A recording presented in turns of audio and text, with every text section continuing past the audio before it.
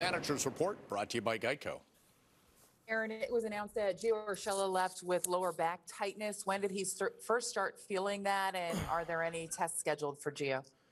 No test schedule. I think they feel that it's going to be something that is day to day. I think it just locked up a little bit on him, probably in the cold before his last at bat. I think even probably maybe could have continued even, but we'll see how he is after getting some treatment here, and I don't think it's anything too serious. Hits and runs are once again hard to come by. What did you think of your team's at-bats and approach as a whole?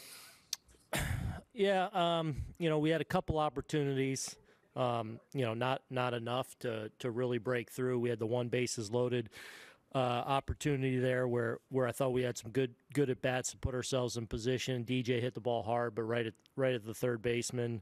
I think we had another first and second, but just weren't able to generate enough, get enough going. We just gotta,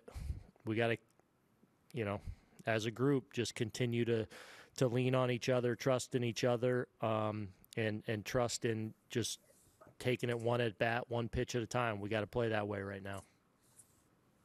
Corey Kluber looked sharp through four, but then really seemed to lose the zone in the fifth. What caused that? What led to him really kind of losing the strike zone there? Yeah, I thought there were a couple times, and I think obviously it being cold and windy, I think at times a little bit tough getting the feel. I think even in some of his early innings where he had some of his misses were a little bit scattered, and it might have had to do with a little bit the weather. But I thought the stuff was good.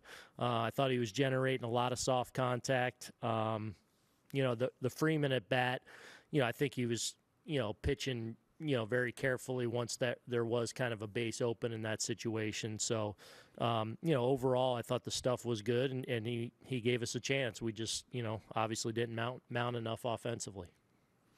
Andy Martino, go ahead. I know there's a lot of different reasons why a guy might not get down the line real quick, depending. So what did you see with Glaber there in that comeback, or were you okay with that? Well, I think anytime you got that kind of situation where a guy's got to get off the mound, you got to get after it. I think initially the check swing, he just probably in his mind foul ball right away, and then it's like, oh no, I got to get going, and then you're a little late. So I mean, that's got to be a little bit better, obviously. Is that something you would speak to him about? Sure. Yeah. Thanks. Dave Lennon, please unmute. Hey, Aaron, as part of that, do you have to work to maybe combat some of this frustration that's going on with some of these guys? I mean, it's understandable considering the stretch that you guys are going through. I just wondered, in seeing tonight's game, if you saw a little bit of that with some of the body language with some of the guys. I don't know. I mean, look, I think it's the age-old when you struggle, offensively, there's that look of a little bit of lifelessness, a little bit of lacking energy, is what it looks like. But I think it's guys in the fight right now that are grinding away. And so, yeah, I mean, it's on all of us to make sure we're, not only locked in, which I know we are, but also, while you're taking your lumps and while you're getting beat up a little bit, to make sure your mindset is strong, but also positive, especially when we're talking about guys that, have a really strong track record. Marley Rivera, go ahead. Aaron, you just talked about staying positive, but how difficult is it to do when this continues to happen, particularly with the scoring?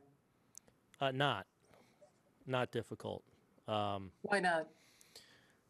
Believe in our guys, know who they are, know we're going to mash.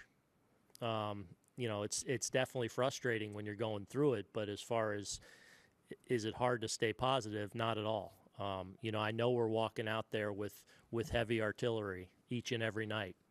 We just got to unlock it right now, and we will.